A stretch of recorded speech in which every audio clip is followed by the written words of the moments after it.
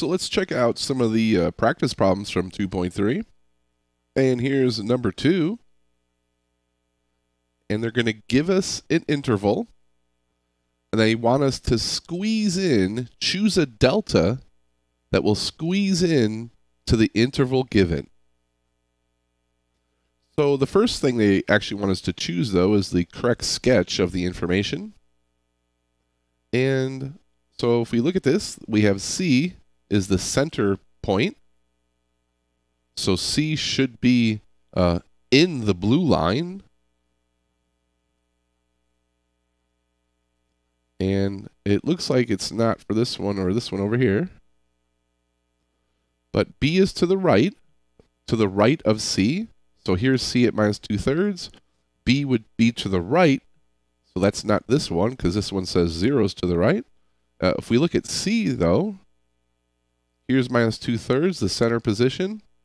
Here's minus 5/9, which is B to the right, so that's good.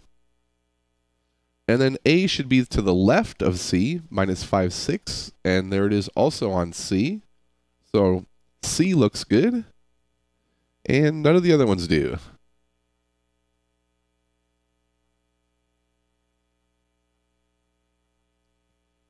And so now they want us to choose a delta, the largest delta, that will squeeze our absolute value into this interval. So you can see right here the center point is minus 2/3. And so the farthest we can go from 2/3 is to this minus 5/9. That's the farthest we can go to create a centered interval. And so we'll have to figure out what that number is.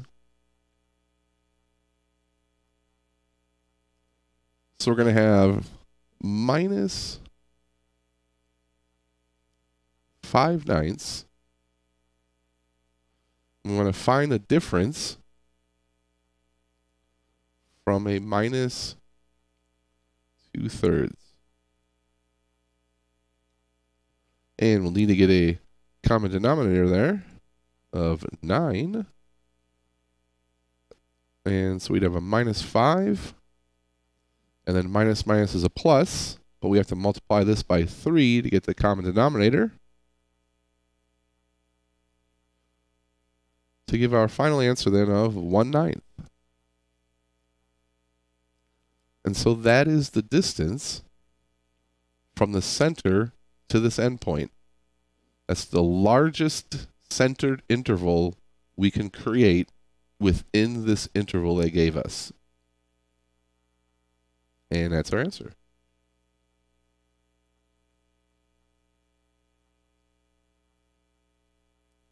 So let's check out another one.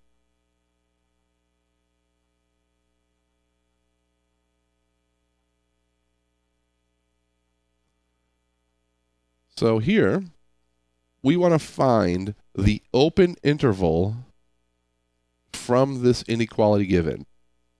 And going back to the lecture videos, what they're asking us for is that yellow box. When that yellow structure intersects with the x-axis, what is the interval of that yellow box? That's what they're asking for here. And if you recall how we did that, we took the open interval expression, which I'll just write out first here.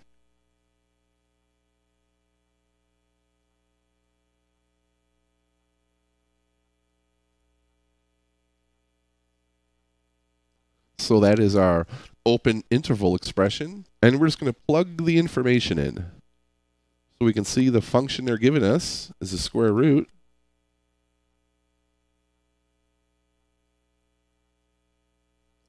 They're telling us the limit is 2. And they're telling us epsilon is 0.1. So we'll just plug all that in. And now we'll try to solve this for x. And we do that by getting rid of the absolute value, by breaking this in to a double inequality.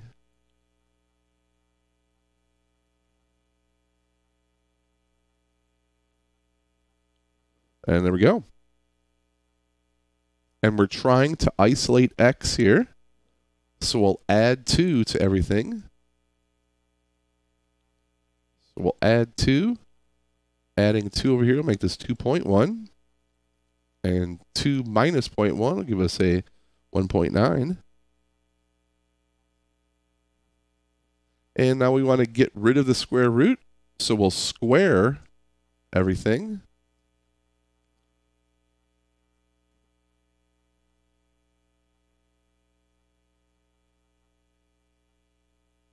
And I'll get my calculator out for this one. 1.9 squared is 3.61. And then we have 2.1 squared, which is 4.41.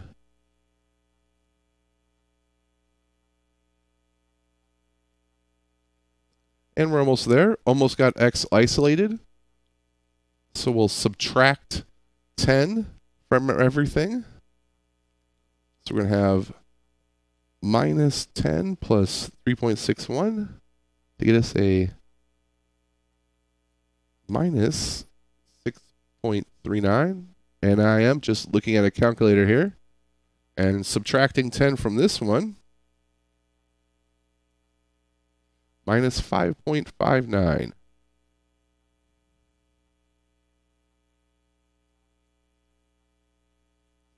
And then the last thing we want to do is get the minus sign off the x. So we'll multiply everything by a minus. And remember, multiplying inequalities with a minus reverses the inequality direction.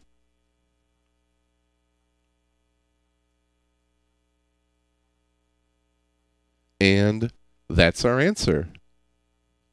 This is the interval of that yellow structure. Going back to the lecture videos. This is the region that we now want to squeeze our absolute value into, which I'm sure will be the next question here. But this is our open interval from the inequality of the y-axis. And I'm pretty sure MyMathLab does want this in increasing order here. So I'm going to go 5.59. Oh, and absolutely, they also want this in interval notation and not inequality notation like I have here. So this is inequality. It does say interval notation.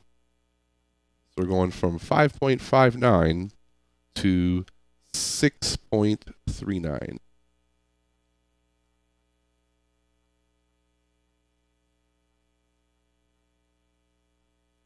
And so now, this is where we squeeze this interval into this one. So we're going to choose the largest delta that will squeeze into this interval. And remember how we do that.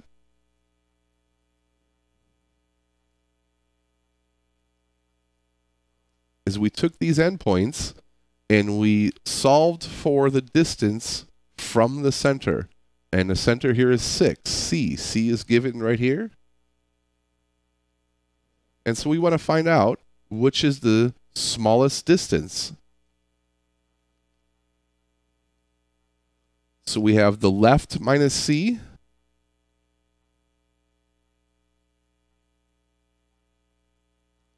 And we'd have the right minus C. Remember, C is 6.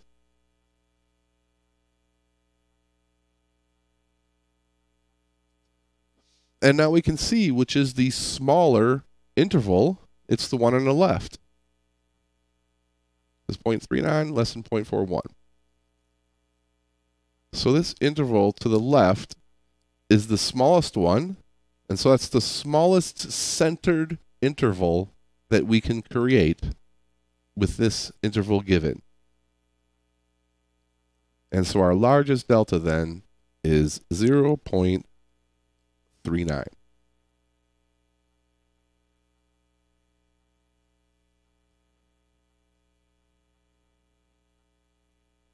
And I do have to say, I noticed MyMathLab is not telling us the decimal approximation they want here. Usually they do.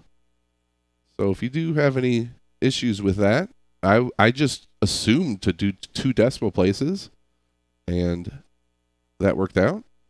So remember, you can always go to question help and hit ask my instructor, and that will send this problem to me, and then I can check it out. So there's a couple of problems for the homework.